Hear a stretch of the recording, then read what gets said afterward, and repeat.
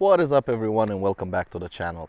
Now, I know you've been waiting for this for quite some time. I've read your comments, I've read your questions, and today is the day we're going to take a look, finally going to take a look at the Zontes 350 series lineup. Now, we have received a couple of bikes in.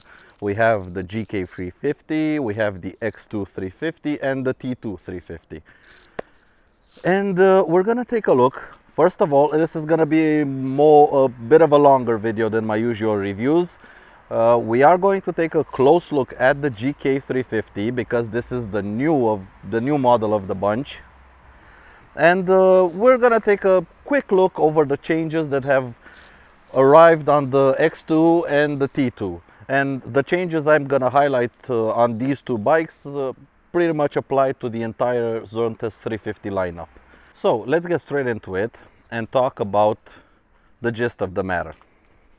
So the 350cc engine. The previous generation had a 312cc engine. Now they've managed to increase the engine capacity by a simple method of boring the engine out. I'm going to have some information here on the screen. The old 312 versus the new 348cc engine. The bore size has increased from 80 millimeters to 84.5 millimeters. The stroke is the same for both engines at 62 mil. The engine capacity, the old one was 312, the new one is 348. And the compression ratio, the old one was 12.5 and this new one is actually 12.3. It's actually a little bit lower compression, but that's not necessarily a bad thing, because even 12.3 is pretty high and pretty potent. In terms of horsepower, this new engine produces its maximum horsepower at exactly 9,500 RPM, just like the old engine. The old engine had 35 horsepower, the new engine has 39 horsepower. And in terms of torque, again, the new engine makes its torque at exactly the same RPM, at 7,500 RPM, its maximum torque. The old one had 30 Newton meters of torque, the new one has 33 Newton meters of torque.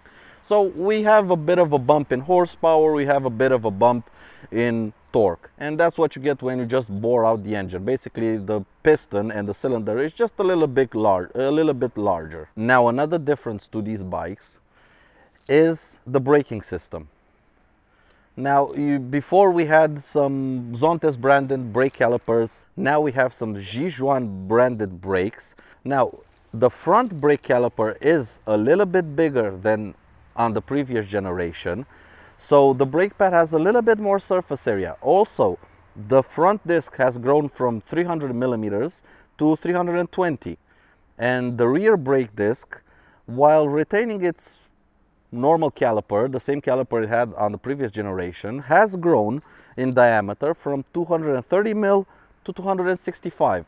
So all around, both front and rear, the brakes have grown in size, which should give a little bit more stopping power, a little bit better brake feel. I can already tell the front brake with this new caliper feels just a little bit better, just a little bit more immediate.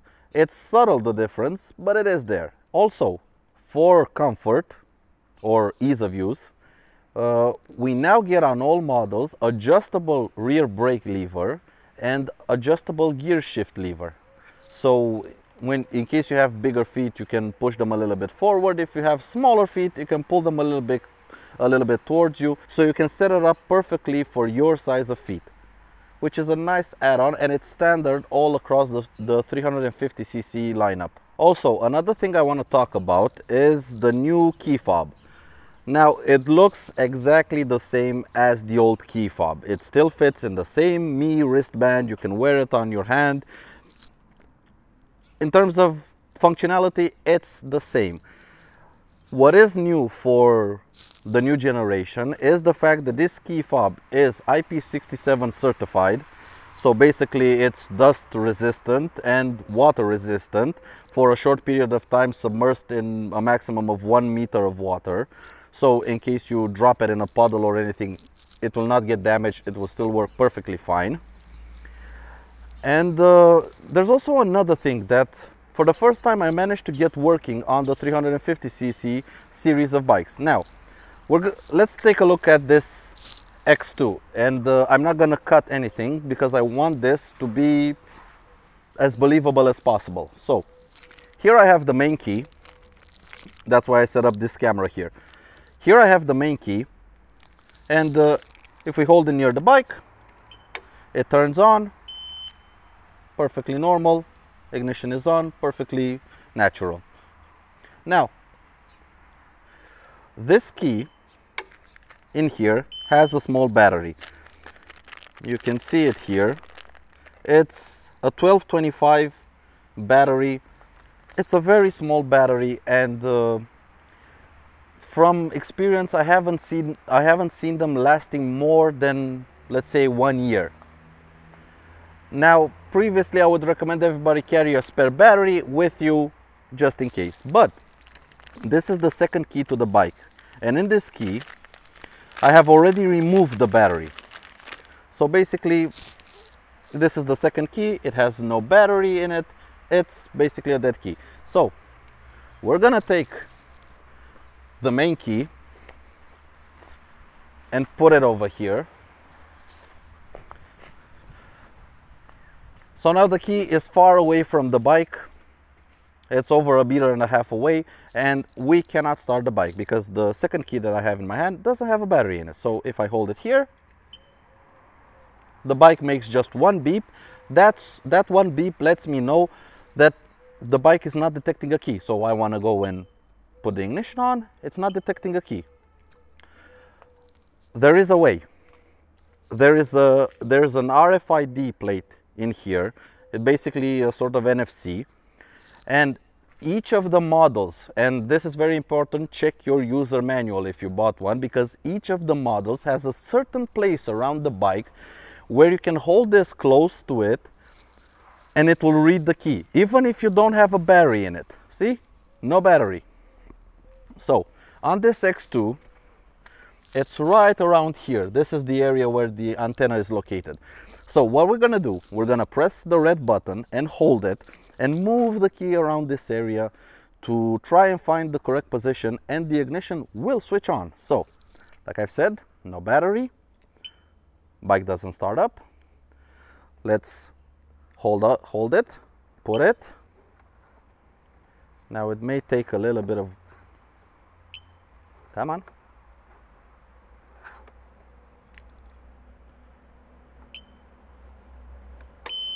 And there it is.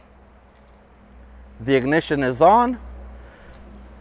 And now again with the key with no battery, I can switch the bike on and I can get home even if my battery key is dead. And it finally works. It is a little bit finicky. You have to just move it around and hold the button until it reads the key fob. But it does work and it will get you home. Now, another big add-on to, or actually an improvement to the quality of life of the bike, is the Easy Connect app. Now we finally have an app that's in English, and let's just zoom you out a little bit. Right, so now that we have an app in English, we can actually go into the settings, into the Easy Connect app, and now I have my phone connected, and close this, and now I have navigation on the screen. Let's see if you can see this. Now if you want to properly use navigation with this screen, there is a paid subscription. It's about €3 per month, so it's not a big deal. You can use the navigation, can set a destination, and it goes in there. You can also listen to your music, take phone calls, see who's calling you, but you can also do mirror projection. So watch this. I'm starting now mirror projection. Now you can see my phone, and now I can fire up Google Maps, switch it around. Let's put a destination, oh, I don't know, Milano, maybe Milan. Hit directions and we hit start. And check this out, now we have Google Maps on the screen showing us everything. Now the main problem with this, if I lock my phone, you get a blank screen. So you have to keep your phone unlocked and with the screen on. This will drain your battery, but if you want the other navigation, then it's a subscription based. So you get to choose what happens. But another thing we can actually do is, oh, I don't know. Let's just watch some YouTube. I don't know what to watch. So we can actually watch a YouTube video while we have our navigation on the side, or we can get rid of our navigation and just watch a YouTube video as we ride. Zoom it in, there it is, zoom it out. It's basically a mirror of your screen. Pretty fun. And at the moment it's currently a lot more easier to use than it used to be. And if we want to get out, of the screen, we just hold the button and then we're back to our normal dash. Now, like I've said, we're going to take a closer look at the GK 350. Now, this is based off the old G Scrambler, which came in only 125 and 155 form. This is the GK 350, and it's an updated version, and you can still get in 125 and 155 cc form. It looks pretty much the same. The only difference is the 155 has the exhaust coming out here like on the previous generation and not up here. This is specific only to the 350, but otherwise it looks exactly the same. So what do we got? We've got cross-spoked wheels, both front and rear, 17-inch front and rear. We got the brand new 320mm brake disc up front with the Jijuan brake caliper. We have the same handlebar bar and mirrors, the same lever guards, the same round big headlight, but in terms of dashboard, the 350 comes with the same TFT color dash that all the 350s have. The 125 and the 155 have also a digital display, but a bit of a basic one. It isn't a TFT. We have a bit of crash protection here, a crash pad. We have our adjustable brake lever, and on the other side, adjustable gear shift lever, just like I've mentioned. Our cold touch exhaust coming up here. We have a new tank compared to the old G series, which is a 17 liters. It's down from the 20 liters of the previous generation, but seriously, the old one, 20 liters for a 125, that was huge. And we also have a new redesigned seat, which has a bit of, it's a contour all the way up here, so you don't need to put like one of those ugly tank guards, tank protections on. In terms of height, it may look like a small city bike, but it's actually pretty tall. Don't get fooled. I'm 175 centimeters tall, and as you can see, I cannot flat foot the thing. But what I can say is it is comfortable. So the seat is comfortable. Zontes say that for the new bikes, they changed the gel inside the foam inside the seat, and it should be a little bit more comfortable, and it feels a little bit different. I don't know. We have the same controls we have on all the 350s. We have the same dash. The position is the same position you had on the old G series. So you're just a little bit leaned forward, but it's nice. It's a nice position. It's comfortable for the city. You have plenty of legroom here. Even if you're a taller guy, you can, it's contoured to fit even longer legs than mine are. And it's a nice bike for around the city. Now you can turn it into like a touring bike. There are optional windscreens you can put on. There's a luggage rack, panniers. You can turn it into a bit of a adventure bike, something like that. But honestly, if you want a touring bike, just get the X or the T, because the price difference from this to the X or the T is like 200 or 300 euros. So it's really not worth it to start adding windscreens and everything. If you want windscreens and touring, just get the bigger bikes. They're already prepped for such a job. But let's take this new one, the new GK, around the yard and talk about how it feels and how the G series frame feels with a much more powerful engine. And then we're gonna take the T2 for a bit of a stroll around the yard, and I'm gonna tell you how the new engine impacts a touring bike or an adventure bike.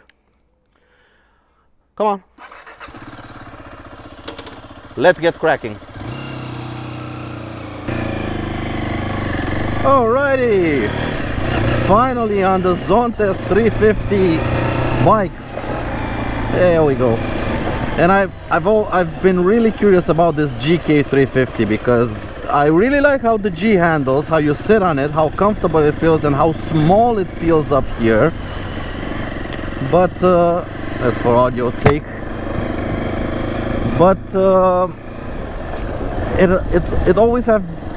it's always been lacking a little bit in the power department. But with 125 and 155, that's to be expected. And I mean, those engine sizes are for beginners, for 16-year-olds, because you have your A1 license. But if you're in your 30s and you just got your motorcycle license, you might actually look at a 350, because honestly, it's not that bad in terms of power.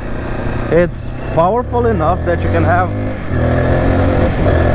quite a lot of fun with it. And it's easy to grow into. I mean, it's not intimidating. You can easily ride it slowly. It's just a lot of fun. Now, how does the 350cc engine feel compared to its predecessor, the 312? Well, basically, the sound is the same. It feels pretty much the same. The vibrations are the same. Everything is just about the same. What is different, because of the bigger bore of the cylinder, you get a lot more torque, and you get a lot more torque down low. Now, maximum torque is not that different, and it's at the same 7,500 RPM. But what is different is the amount of torque at lower RPM. It's a lot more torque. It feels a lot more meaty. I mean, we're here in second gear, basically idling, and we just get on it up to 5,000 RPM. It just pulls and pulls for days. That's the interesting part about this new engine. On the top end, it really doesn't feel that much different. It's only 4 horsepower in the top end, but in the bottom end, where you keep it in the revs around the city like normal low revs, it just feels a lot more pokey, a lot more potent, a lot more fun, to be honest, because you can ride the torque. You don't need to rev it out like the old 300. The old 300 was a bit dead below 6,000 RPM. Above 6,000 it was awesome, but below 6,000 it was dead. Look at this, 3,000 RPM. From 3,000 to 6,000 we didn't even reach maximum torque or maximum power. Just half throttle, and it just pulls and pulls. Now granted, the G is a light bike, and it still has the same nimble characteristics as the previous generation of G Scrambler, because it's pretty much the same rider triangle. It's still just as fun to chuck about, play with the gears, chuck it into a bend. It's really awesome. For a city bike, this is just an awesome option. And even if you want to carve some roads, you can.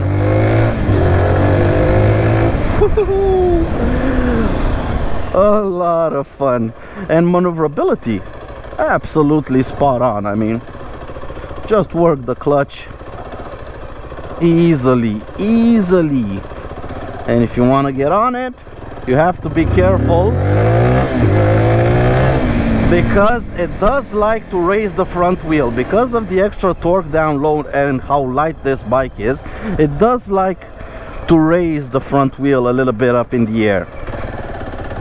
But you have to really provoke it. Just keep it in the lower RPM and just use the newfound torque of the 350cc engine and just have fun with it. Just keep it, I don't know, 2,000 RPM. Just, yep, pulls for days at 2,000 RPM. This G-Series frame and this 300cc engine are really a beautiful match if you want a city bike. Fuel efficient, light, and a lot of fun around the city. Easy to maneuver around cars, easy to have fun with. But the newfound torque in this engine is not only fun for a city bike. Oh no. In terms of a touring bike, That's where you need torque. That's where you need low down power. So let's take a ride on the T and see how that thing rides.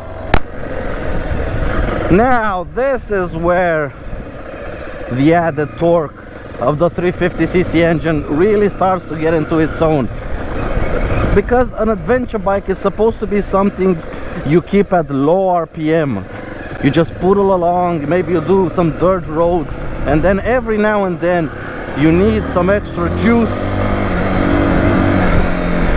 to get over a crest, over a bump, over a rock, over anything. And also maybe you need to overtake something. You need a bit of power going uphill to overtake something. You don't want to constantly be downshifting and working the gearbox, because you're on a long road trip. You want to be relaxed. And fourth gear, just getting on it, just look at how it gains momentum, it gains speed on this adventure bike, the T, and also on the X.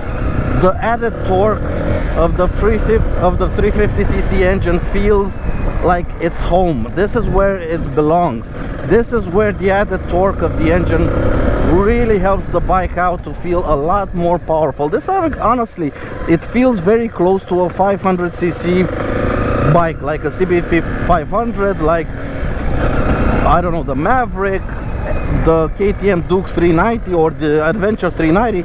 In terms of power, it's right there up with them, and in terms of torque, now it's up there with them, with the torque.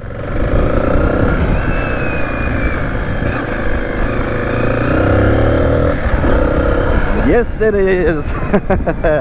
Now, what I am sad to report is that because it's basically the same engine just bored out, you still have the same vibrations over 7,000 RPM that you had on the previous model. That's the caveat of trying to make a small single-cylinder engine have 40 horsepower. It's gonna get buzzy. There's no way around it. You either rubber mount the engine, which is extremely expensive, or basically you deal with the vibration.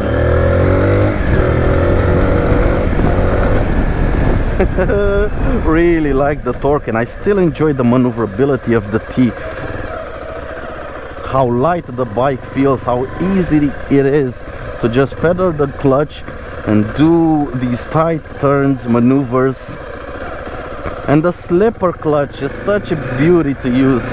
Even if you're a little bit lazy with the clutch, you can get perfect shifts just about all the time.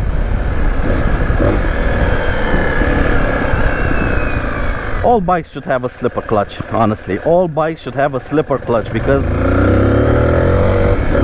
it just makes everything so bloody easy to use.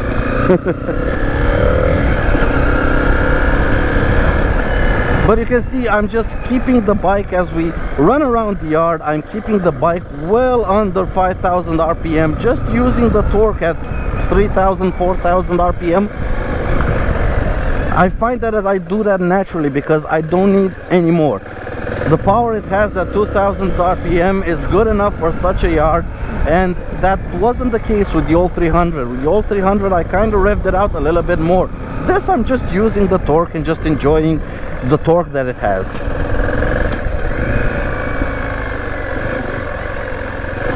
So yeah, so that's kind of it. It's an update. It's a nice update. Oh yeah, one more thing. The T and the X also have the mirrors from the M scooter. I don't know why they changed them. I saw nothing wrong with the old mirrors, but there you go. It has the mirrors from the scooter. They look a little bit different. They work just the same. They work pretty good. And that's about it. So I hope you enjoyed this overview of the changes that have arrived on the Zontes 300 series bikes, with the engine now growing to 350 cc's, gaining a lot more torque down low, a little bit of top end power, but this is just where it's at. I mean, 2,000 RPM second gear, it just sings and it just goes. It has that wave of torque pushing you at 2000 RPM. You can just roll on the throttle and it has that wave of torque. It feels like the 312cc should have felt. It's just an update. If you have the 312, honestly, I wouldn't consider upgrading because it's not that big of a difference. But if you don't and you were a little bit worried about the power of the old engine, well, this brand new engine fixes all your worries. It has plenty of power.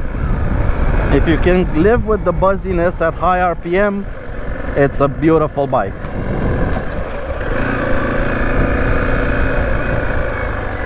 Honestly, now I think it would have been a good idea to gear the bike down. Maybe go to a 14-tooth front sprocket because it has the torque for taller gearing. But you can do that aftermarket. You can modify your bike. You can buy a 14-tooth sprocket and modify it. But yeah, that has been it. Thank you all so very much for watching, for liking the videos, for subscribing to the channel. This channel has grown quite a bit lately, and I'm really glad to see that, and I'm really happy you enjoy the content, and many more videos to come on bikes, on trips, on whatever I can come up with. So until next time, guys, take care out there everyone, and ride safe. Goodbye.